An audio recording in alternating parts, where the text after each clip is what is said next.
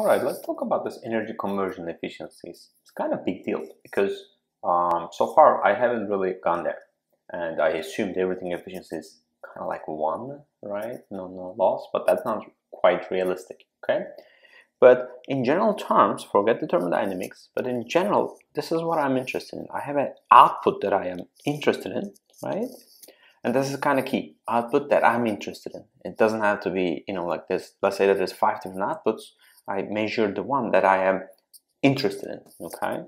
Divided by, basically, the input that I need to put in to obtain that particular output. We kind of knew that before you listen to me about this one, right?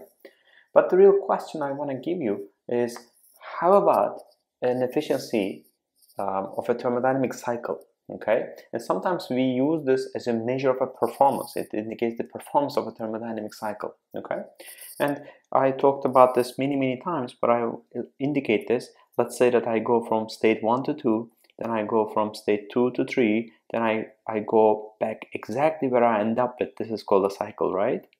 Because like let's say call 3 to 4, but the 4 or 1 are at the same point. Okay, so this is called a cycle, and my goal is to obtain the efficiency of this particular one. And I want to even further more specific, and I want to take something that we do a lot. It's called heat engine, and this is the internal combustion engines, for instance, as an example of a heat engine. And we also can look at the steam power plant. And today, what I want to do is I want to look at the steam power plant. So we are, kind of getting to draw some cycles. Okay, and typically, let's do this. I have a boiler. Okay, as the name boiler, forget the er, but boil. So it boils. It's So this can be. Let's say that I have an energy source over here, right? This can be a furnace, right? I'm boiling something. I'm adding energy in the form of a heat, like Q in for this particular case. And then I can go over here to basically something called a turbine. Okay, and the turbine will convert this superheated fluid that I'm working with as a power output, and then I will go to the condenser. I don't want to talk a lot about these individual components because I will in more detail, but I want you to have a sense of it. Condenser E, and it will be a Q out from here.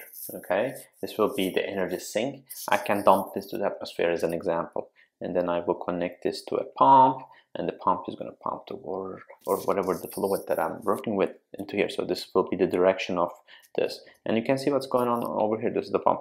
So let's say I start here. You can start anywhere you want, right? At the end of the day, because you start like I said 1 to 2. If you can start 2, right? 2 to 3, 3 to 1. 1 to 2. So at the end you end up with the same state. So let's say you start here, we go down like that, condenser, pump, etc. We end up with it.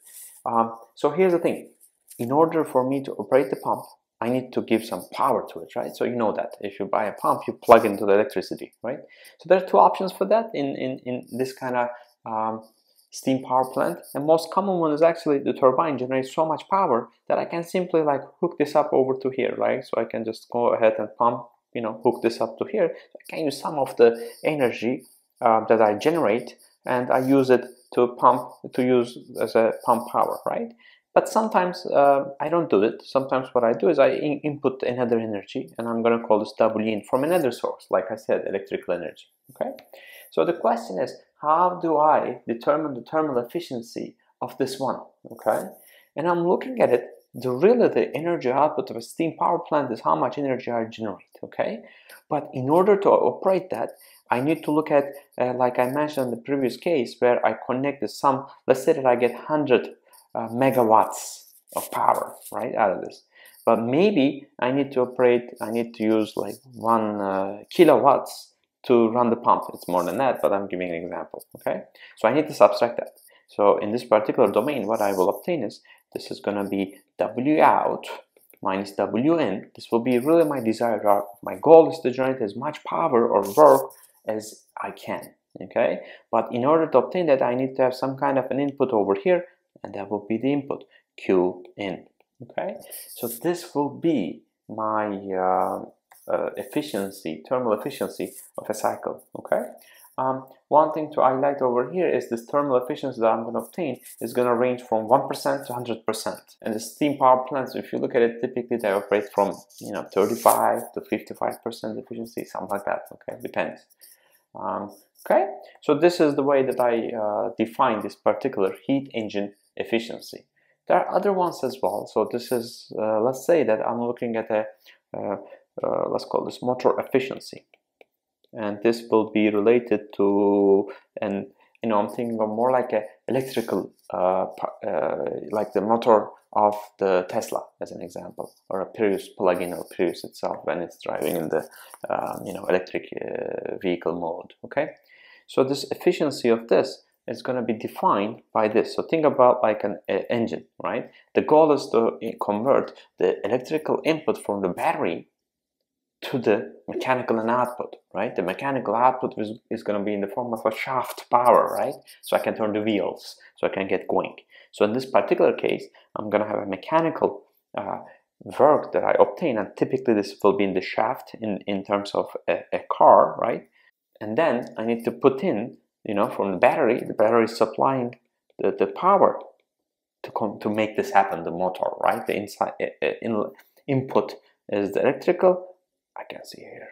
See, input is electrical, output is the shaft power for this particular case. Okay. What is interesting is, again, going with the same mentality as this. So a generator is the inverse of the motor. And what they typically Prius or Tesla does is, when you step on the brake, they turn it backwards. So what happens is the shaft power that you're having, you're slowing down, right? You can convert this to electrical energy and you can use it to charge to the battery. Okay, and sometimes this is very significant. Okay, but on another generator, if the power is out, so what I will do is I will obtain a generator to power my house, right? So now the output will be the electrical energy. This is what I'm interested in, right? In order to charge the battery or to supply power to my house, right? But the input will be now this time around mechanical. For a car, it will be the shaft power, as an example. Okay, but one thing I want to highlight is, I mentioned the efficiency of these kind of things is 35% to 55%, give or take, but these are much more efficient. Okay, in reality, I did it in module 1.1. I showed that in like a very basic, and I get the Tesla efficiency is 85%. That is unheard of for this kind of systems. Okay, same thing with generator. So one thing before I forget to say is, these are just in terms of the units, right? These are going to be joules or BTU, right? But I don't have to have it, so I can write this as in terms of W dot divided by W dot, for instance, in this one, electrical versus mechanical, right? So what I mean is, now we can write this in joule per second or watts or BTU per hour too, if that's what I want. At the end of the day, this is non-dimensional.